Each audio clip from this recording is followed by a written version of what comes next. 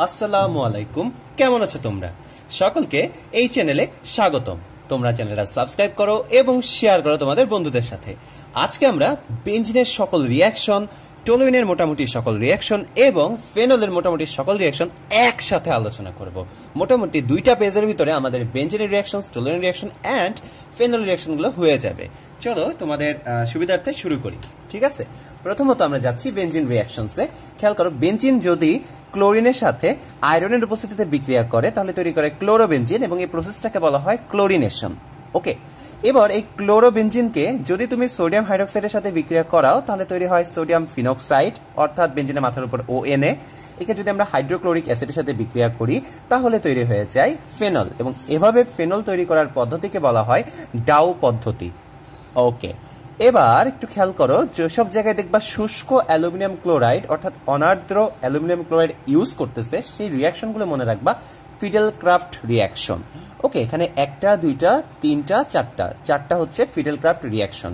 কিছুগুলো হবে অ্যালকাইলেশন এবং কিছু হবে অ্যাসাইলেশন। অ্যালকাইলেশন কখন? যখন অ্যালকাইল মূলক ইউজ করব, আর অ্যাসাইলেশন যখন হবে অ্যাসাইলেশন মূলক আমরা ইউজ করবো। এবং অ্যাসাইল মূলক তোমরা জানো CH3CO, এটা হচ্ছে অ্যাসাইল মূলক, আর অ্যালকাইল মূলক হচ্ছে CH3 বা R, তাই তো? ওকে, দ্যাটস ইট। আমি জেনারেলি ইন জেনারেল বলছিলাম জাস্ট CH3 তোমার মিথাইল মূলকের ক্ষেত্রে। ওকে, চলো শুরু করি। তাহলে বেঞ্জিনের সাথে যদি মিথাইল ক্লোরাইড আমরা বিক্রিয়া করি শুষ্ক অ্যালুমিনিয়াম ক্লোরাইডের উপস্থিতিতে তাহলে তৈরি হবে টলুইন। ঠিক আছে, জাস্ট মাথার উপর CH3 লেগে গেল। এর নাম হচ্ছে ফিডেলক্রাফট অ্যালকাইলেশন রিয়াকশন। ওকে, এবার আমরা যাব ফিডেলক্রাফট অ্যাসাইলেশন রিয়াকশনে। ঠিক আছে, চলো শুরু করি।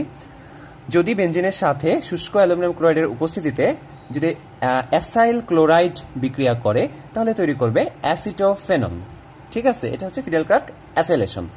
এরপরে যদি বেঞ্জিনের সাথে আমরা শুষ্ক অ্যালুমিনিয়াম ক্লোরাইডের উপস্থিতিতে দেখো তোমার হচ্ছে আরেকটা তোমার হচ্ছে অ্যাসাইল হচ্ছে একটা তোমার হচ্ছে যৌগ বিক্রিয়া করায় তাহলে তৈরি হবে তোমার হচ্ছে যে বেঞ্জিন, মাঝখানে CO সেই অ্যাসাইল মূলক, সাথে আরেকটা বেঞ্জিন। এটা কিন্তু একটা অ্যাসাইলেশন রিয়াকশন। আবার যদি আমরা বেঞ্জিনের সাথে সেই শুষ্ক অ্যালুমিনিয়াম ক্লোরাইডের উপস্থিতিতে দেখো আমরা কি করছি এবার বলো তো, অ্যারোমেটিক ভাবে মানে বেঞ্জিনকে অর্থাৎ আয়োডিন, তাই না, মানে আয়োডো বেঞ্জিন বলতে পারো, যদি এরকম রিয়াকশন করাই এক্ষেত্রেও এটা হচ্ছে অ্যালকাইলেশন রিয়াকশন এবং 2টা বেঞ্জিন পাশাপাশি যুক্ত হবে। ওকে, আরো কিছু রিয়াকশন আছে বেঞ্জিনের, খেয়াল করো। বেঞ্জিনের সাথে যদি আমরা সালফিউরিক অ্যাসিডের বিক্রিয়া করাই তাহলে আমরা সালফোনেশন বিক্রিয়া পাই এবং উৎপাদ তৈরি হচ্ছে বেঞ্জিনের মাথার উপরে SO3H। খুবই সহজ, তোমরা এটা জানো যে সালফোনিক মূলকটা এসে লেগে যাচ্ছে, তাই না?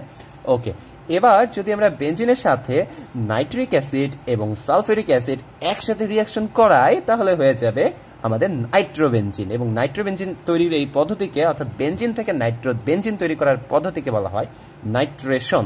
সেভাবে খুব সহজে তোমরা অ্যাকচুয়ালি নাইট্রোবেঞ্জিন তৈরি করতে পারবা। তারপরে দেখো, বেঞ্জিনের সাথে যদি আমরা বেঞ্জিন ডায়াজোনিয়াম ক্লোরাইড লবণ ইউজ করি, দেখো N2, তাই না, এটা অ্যাকচুয়ালি ডায়াজোনিয়াম ক্লোরাইড লবণকে বোঝাচ্ছে, যেহেতু নাইট্রোজেন আছে, তাহলে তৈরি হয়ে যাবে অ্যাজো যৌগ। এবং অ্যাজো যৌগ কিভাবে বোঝা যায়? ধরো দুই দিকে বেঞ্জিন বা যাই থাকুক না কেন মাঝখানে NN থাকবে, অর্থাৎ নাইট্রোজেনের একটা বন্ডিং থাকবে, এটা হচ্ছে অ্যাজো যৌগ, মানে কালার যৌগ। হ্যাঁ, ডাই বা কালারগুলোতে অ্যাকচুয়ালি অ্যাজো যৌগ ইউজ করা হয়। আরেকটা রিয়াকশন আছে, বেঞ্জিনের সাথে যদি আমরা একটা প্রোপিন ইউজ করি, দেখো CH3CH ডাবল বন্ড CH2, মানে এটা প্রোপিন, বুঝতেই পারতেছো, ফসফরিক অ্যাসিডের উপস্থিতিতে, তাহলে তৈরি হবে কিউমিন। যদি তোমাদেরকে বলে বেঞ্জিন থেকে কিউমিন তৈরি করো, খুব সহজে তোমরা ফসফরিক অ্যাসিডের উপস্থিতিতে জাস্ট প্রোপিন ইউজ করলেই তোমরা কিউমিন পেয়ে যাবা। কিউমিনের যে তোমার হচ্ছে যে সংকেত দেখতেই পাচ্ছ, বেঞ্জিনের মাথার উপর একটা CH, দুই পাশে CH3। এর সাথে যদি অক্সিজেন রিয়াকশন করাও 130 ডিগ্রি সেলসিয়াস তাপমাত্রায় তাহলে একটা ইন্টারমিডিয়েট যৌগ তৈরি হবে এরকম কিছু একটা, যে বেঞ্জিনের মাথার উপর COOH, তার মাথায় CH3 এবং এই সাইডে হচ্ছে CH। এর সাথে যদি তুমি সালফিউরিক অ্যাসিডের রিয়াকশন ঘটাও তাহলে তৈরি হয়ে যাবে ফেনল। খুবই ইজি ভাবে তৈরি হবে এবং এর সাথে উপজাত হিসেবে তৈরি হবে কি দেখো, অ্যাসিটিক অ্যাসিড CH3COOH। এবং এই পদ্ধতিটাকে বলা হয়, অর্থাৎ বেঞ্জিন থেকে কিউমিন তৈরি করে ফেনল তৈরি করার পদ্ধতিকে বলা হয় কিউমিন পদ্ধতি। That's it. এভাবে আমাদের বেঞ্জিনের পার্টটা মোটামুটি শেষ হয়ে গেল। এবার চলো আমরা টলুইন রিয়াকশনে যাই। ভাইয়া, কেন বেঞ্জিনের নিচেই টলুইনের রিয়াকশন লিখলাম? এই কথাটা তোমাদের মাথায় আসতেছে না? এটার কারণটা হচ্ছে বেঞ্জিনের যে রিয়াকশনগুলো আমরা করলাম, টলুইনের রিয়াকশন মোটামুটি সবই সেম, খালি কি যে CH3 একটা এক্সট্রা যোগ হচ্ছে, আর কিছুই না। দেখো মিলাই দেখো, এই যে বেঞ্জিনের মাথায় CH3 লাগলে টলুইন হইলো, এরপরে দেখো বেঞ্জিনের সাথে ক্লোরিন আর আয়রন বিক্রিয়া করে ক্লোরিনেশন করছিল, মাথায় ক্লোরিন লাগছিল। এখন কি হবে, যেহেতু মাথায় CH3 আছে, সো ক্লোরিন আর আয়রনের উপস্থিতিতে বিক্রিয়া করলে যদি ক্লোরিন বিক্রিয়া করে তাহলে জাস্ট এই CH3 সাথে অর্থ পজিশনে ক্লোরিন লাগবে এবং প্যারা পজিশনে ক্লোরিন লাগবে, দ্যাটস ইট, শেষ। নেক্সট খেয়াল করো ফিডেল ক্রাফট দুইটা রিয়াকশন করি। ফিডেল ক্রাফটে আমরা খেয়াল করছিলাম যদি বেঞ্জিনের সাথে মিথাইল ক্লোরাইড শুষ্ক অ্যালুমিনিয়াম ক্লোরাইডের উপস্থিতিতে বিক্রিয়া করে তাহলে টলুইন তৈরি হয়, অর্থাৎ বেঞ্জিনের মাথার উপর একটা CH3 লাগে, তাই না, মিথাইল মূলক লাগতেছে বা অ্যালকাইল মূলক লাগতেছে। এখানেও সেম, জাস্ট হচ্ছে আমরা টলুইনের সাথে শুষ্ক অ্যালুমিনিয়াম ক্লোরাইডের উপস্থিতিতে তোমার হচ্ছে মিথাইল ক্লোরাইড রিয়াকশন করাইছি, মানে এটা ফিডেল ক্রাফট অ্যালকাইলেশন রিয়াকশন। তাহলে কি হবে, তাহলে আমাদের অর্থ পজিশনে একটা CH3 এক্সট্রা লাগবে এবং প্যারা পজিশনে আরেকটা CH3 এক্সট্রা লাগবে। এর সাথে যদি আমরা আরো অতিরিক্ত শুষ্ক অ্যালুমিনিয়াম ক্লোরাইড দিই তখন আমরা মেটা পজিশনে তোমার হচ্ছে আরেকটা কি পাবো বলো, আমরা হচ্ছে মেটা পজিশনে আরেকটা মিথাইল মূলক পাবো, অর্থাৎ আমরা অ্যাকচুয়ালি জাইলিন পাচ্ছি, তাই না। সো এই হচ্ছে ওভারঅল পরিস্থিতি। অর্থাৎ যদি আমাদেরকে বলে টলুইন থেকে জাইলিন তৈরি করো, তাহলে তোমরা খুব সহজে এভাবে টলুইন থেকে এই যে জাইলিন তৈরি করতে পারবা, ঠিক আছে। ওকে, এরপরে দেখো টলুইনের সাথে যদি আগের বারের মতো আমরা শুষ্ক অ্যালুমিনিয়াম ক্লোরাইডের উপস্থিতিতে আমরা হচ্ছে অ্যাসিটাইল ক্লোরাইড ইউজ করতাম, তখন কি হয়তো এখানে অ্যাসিটোফেনন হয়েছিল, এখানেও সেমই হবে, খালি মাথায় CH3 লেগে এই মূলকটা অর্থ এবং প্যারা পজিশন হবে। দেখো তাই হয়েছে, যে মাথায় CH3 লেগে COCH3 এই যে অর্থ পজিশনে লাগছে এবং প্যারা পজিশনে লাগছে, শেষ, খুবই সিম্পল। সেভাবে আমরা তিনটা রিয়াকশন করে ফেললাম সেম টু সেম। এরপর দেখো বেঞ্জিনের সাথে যদি বেঞ্জিন ডায়াজোনিয়াম ক্লোরাইড লবণ লাগতো তখন তৈরি করছিল একটা অ্যাজো যৌগ, অর্থাৎ মাঝখানে নাইট্রোজেন চলে আসছিল। এবার কি হচ্ছে, খালি এক্সট্রা আছে CH3, তাহলে খুবই সেম থাকবে। দেখো এইটুকু পুরাটা সেম সেম, খালি একটা বেঞ্জিনের সাথে মাথায় লেগে থাকবে CH3, একই রিয়াকশন, খালি একটা বেঞ্জিনের মাথায় লেগে থাকবে CH3, দ্যাটস ইট, খুবই সহজ। এবার খেয়াল করো বেঞ্জিনের সাথে যদি আমরা সালফিউরিক অ্যাসিডে বিক্রিয়া করাই তাহলে সালফোনেশন রিয়াকশন আমরা পাই এবং সালফোনিক মূলকটাকে আমরা মাথার উপরে লাগতে দেখি বেঞ্জিনে, তাই না। সো এখানেও সেম কেসটা হবে, টলুইনের সাথে রিয়াকশন করাইলেও খালি টলুইনের সাথে অর্থ এবং প্যারা পজিশনে SO3H মূলক যে লাগবে, দ্যাটস ইট, সেম জিনিস, খালি অর্থ আর প্যারাতে তোমার SO3H যে লাগতেছে, কারণ অর্থ আর প্যারাতে, কারণ হচ্ছে মাথায় তো তোমার CH3 লেগেই আছে, সো এখানে তার লাগতে পারবে না, দ্যাটস ইট। এরপরে খেয়াল করো কি দিয়েছি আমরা, এই যে নাইট্রেশনটা করব, আমরা জানি বেঞ্জিনের সাথে তোমার যদি নাইট্রিক অ্যাসিড আর সালফিউরিক অ্যাসিড দিলে হয় নাইট্রোবেনজিন, তোমরা তো জানোই নাইট্রেশনে। এখানেও টলুইনের সাথে যদি আমরা নাইট্রিক অ্যাসিড আর সালফিউরিক অ্যাসিড দিই তাহলেও তোমার নাইট্রোটলুইন তৈরি হবে। অ্যাকচুয়ালি এরকমই নাম আমি বললাম মজা করে, তাহলে এটা হবে অ্যাকচুয়ালি একটা অর্থ পজিশনে নাইট্রো লাগবে এবং একটা প্যারা পজিশনে নাইট্রো লাগবে। এবার যদি তুমি এর সাথে অতিরিক্ত পরিমাণে নাইট্রিক অ্যাসিড দাও তখন তোমাদের অর্থ, প্যারা এবং এদিকে অর্থ, অর্থাৎ তিনটা পজিশনে যেই তোমার নাইট্রো মূলকটা লেগে যাবে এবং তৈরি হয়ে যাবে TNT বা বোম বা ট্রাই নাইট্রো বেঞ্জিন। এটা অ্যাকচুয়ালি বোম, এতে বোম ফাটায়, সবকিছু উড়ায় দেয়। এই যে আমাদের আজকে যে পড়াটা, এটার মধ্যে একটা বোম পড়া, ঠিক আছে। চলো এবার আমরা ফেনলে দৌড় দিই। ওকে, ফেনলের রিয়াকশন ওভারঅল মেবি আমি 4, 4, 8, 10টা রিয়াকশন একসাথে করে দিয়েছি, সো তোমাদের অনেক ইজি হবে, সো পুরাটা তোমরা দেখে নাও।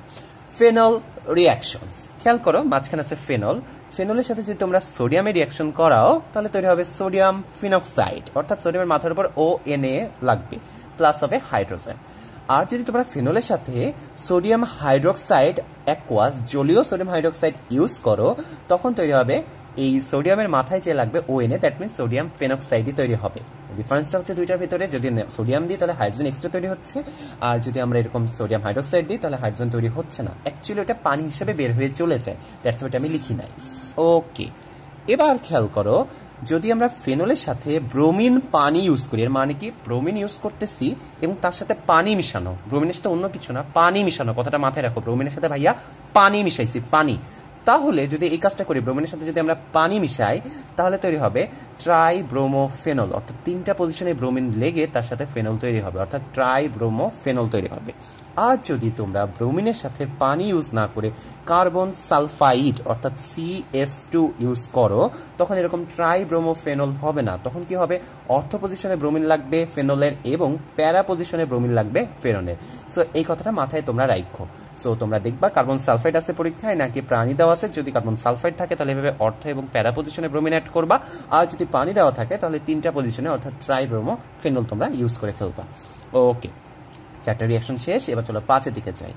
এটা আর এটা অ্যাকচুয়ালি ফিডেল ক্রাফট একটা হচ্ছে তোমার অ্যালকাইলেশন এবং একটা হচ্ছে ফিডেল ক্রাফট অ্যাসাইলেশন, কারণ দুইটাতেই শুষ্ক অ্যালুমিনিয়াম ক্লোরাইড আছে, তোমরা দেখতেই পাচ্ছ। একদিকে আছে মিথাইল ক্লোরাইড এবং একদিকে আছে কি বলো, অ্যাসিটাইল ক্লোরাইড, তাই না, CH3COCl। তাহলে মিথাইল ক্লোরাইড যখন থাকবে তখন ফিডেল ক্রাফট রিঅ্যাকশন করলে বেঞ্জিনের মাথায় OCH3 লাগবে, আর যখন অ্যাসিটাইল ক্লোরাইড থাকবে তখন OCH3 এর জায়গায় লাগবে কি OCOCH3। খেয়াল করে একটু ভালো করে দেখো, মাথায় কিন্তু O আছে, O এর সাথে এই যে CH3 এটুকু লাগছে, তাই না।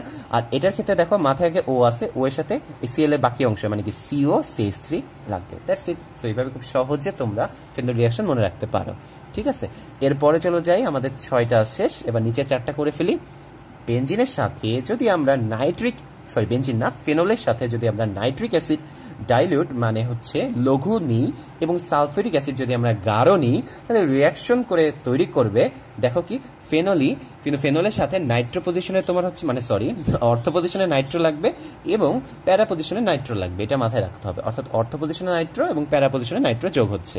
আর যদি ফেনলের সাথে আমরা দুইটাই গাঢ় ইউজ করি, মানে নাইট্রিক অ্যাসিডটাও গাঢ় এবং সালফিউরিক অ্যাসিডটাও গাঢ়, তখন তৈরি হবে ট্রাই নাইট্রোফেনল। দ্যাট মিনস 3টা পজিশনে নাইট্রো লাগবে এবং সাথে OH তো আসেই। সো এটা হচ্ছে ট্রাই নাইট্রোফেনল, অনেকটাই যে ব্রোমিনের মতো, ট্রাইব্রোমোফেনলের মতো, ঠিক আছে। সো এই জন্য আমরা দুইটা অপোজিট সাইডে আঁকছি যাতে তোমরা মনে রাখতে তোমাদের সুবিধা হয়।